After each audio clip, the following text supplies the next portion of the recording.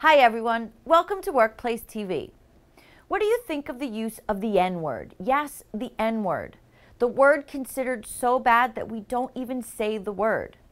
Let me ask you this, do you think this word is a degrading racial slur or is it a term of endearment? Well, the answer is yes. But what about in the workplace?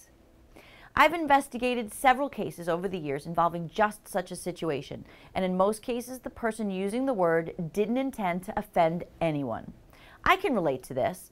When I was 24, I worked in a restaurant in underground Atlanta. Boy, was that a fun summer. Well, suffice it to say, my cousin and I were the only white females in the group.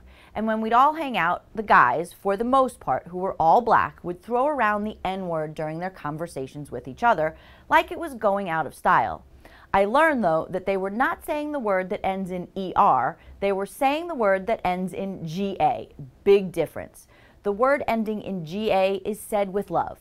But when I tried to say it, they quickly let me know that even though it was okay for them to say, I couldn't. Wow, that didn't make any sense to me.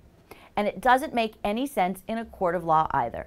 In a very recent case out of New York, a jury found that a black employee was subjected to harassment by her black boss when he used the N-word in a verbal tirade against her that lasted several minutes. We've got the audio link if you want it.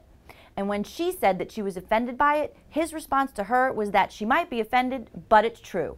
Wow. Oh, and by the way, he said he was trying to help her and her coworker, a form of tough love, he called it. She didn't think so, and neither did the jury. They awarded her $250,000 in compensatory damages and $30,000 in punitive damages, to be paid out of the boss's own pocket, by the way. Regardless of what you think about this issue, here's what's key to know. The N-word should never be used in the workplace, even if you're saying it with love. People do take offense to the use of this word. Maybe not everyone, but since we don't always know who might take offense to it, it is safest just to leave it out. I'm Lisa Yankowitz, and that's what you need to know today.